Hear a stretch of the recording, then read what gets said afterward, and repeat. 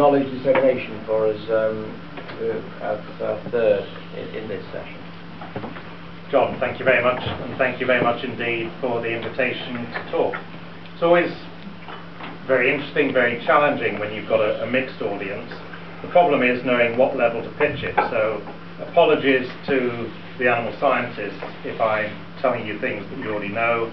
If there's aspects that I'm assuming too much of my sort of aquaculture colleagues, please ask in discussions. But this is the topic that I have. It's questionable whether I'm going to answer the questions, but certainly I'll happily debate some points around them. So increasing sustainability of livestock production systems through better use of locally available animal feed.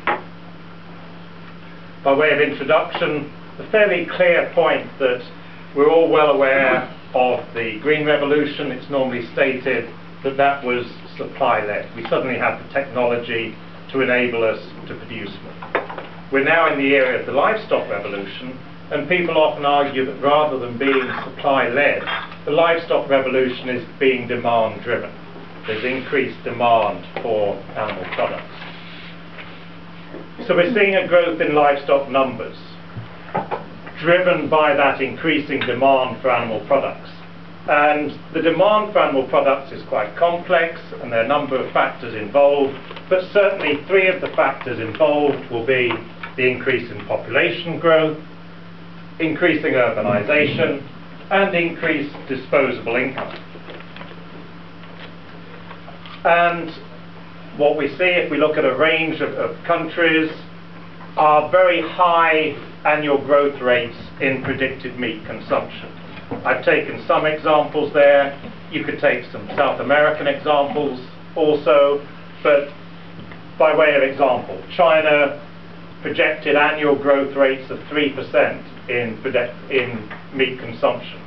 Southeast Asia, 3.3%. The developing world as a whole, 2.8%. When one thinks that Africa is lagging behind there, the rest of the developing world, you're looking at figures 3, 3.3 and over. Now, with those sorts of growth rates, it's pretty clear that the livestock sector needs to adapt, and it needs to adapt pretty quickly, because that increase is occurring now. We're already starting to see response to that surge in demand. Some of the changes are gradual, and some of them are fairly major shifts in terms of what's happening. The next 2 or 3 slides are taken from some of the work by De Haan, looking at some of the potential ways in which the livestock industry could or has already started to respond. So one of the possibilities is that we start to see livestock production becoming concentrated in specific areas. So particularly those specific areas which are favoured, particularly by cheap input supplies, typically the feeds, and also favoured by good market outlets. Steve referred to livestock's long shadow earlier, and I'll make reference to that again. But there's some nice studies in there in Thailand looking at the growth of pig and poultry enterprises around Bangkok, and that's a very nice example. There are similar examples around many of the capitals in Africa and so on. So cheap input supplies, good market outlets, two of the key points.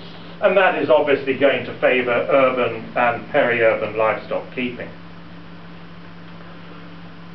The second point there is that we're going to see changes in the type of production systems, and a number of the livestock production systems will become more specialised, become more intensive industrial type systems, increasing size, rapidly gaining importance, and so on. Systems like that are just able to react very much faster. Not saying they're the type that we necessarily want, not saying they're the types which are going to be sustainable, but when you've got the need to meet a rapidly increasing demand, it's one of the responses that we see. As I say, it's probably not the one that's going to be sustainable, but it's what we'll see.